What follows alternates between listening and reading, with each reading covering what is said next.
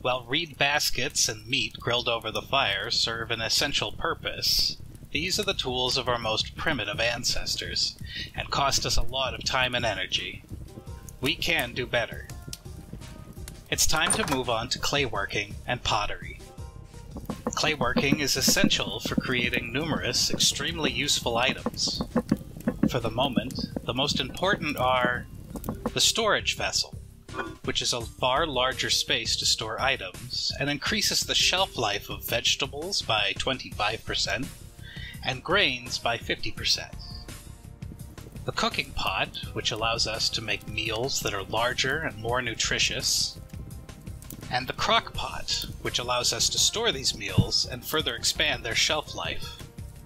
There is also the bowl, which both allows us to take small, portable portions of meals and craft the ultra-useful oil lamp, a light source which never burns out and will not extinguish when submerged in water.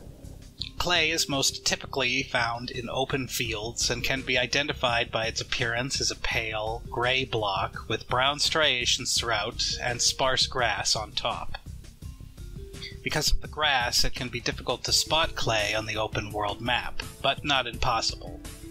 If you have a sharp eye, you can spot small patches of grayish-green discoloration amongst all the grass.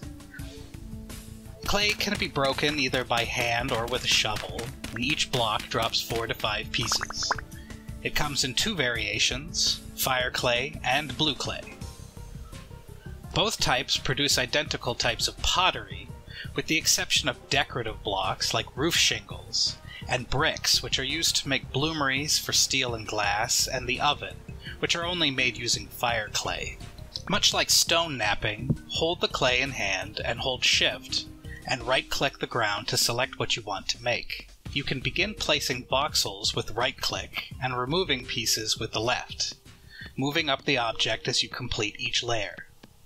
To speed up the process, you can hit F to change how much clay you're placing, and, more usefully, you can also select Copy to duplicate the last layer you made by holding down right-click. This is particularly great for stuff like the storage vessel, which is very tall and has many layers that are the same. Once completed, you'll have the unfired pottery. Pottery can be fired in a pit kiln. A pit kiln is simply a hole in the ground. Shift right-click to place the pottery in the hole, and then fill it with grass, sticks, and cover it up with firewood. Alternatively, if you've picked up any peat or bits of coal, you can substitute them in place of the firewood. Once lit, the pit kiln takes 24 in-game hours to finish. However, with peat it takes 16, and with black or brown coal it takes 12. This time span is also affected by sleeping. Light it up and be sure to keep it sheltered from the rain, and avoid allowing the fire to spread.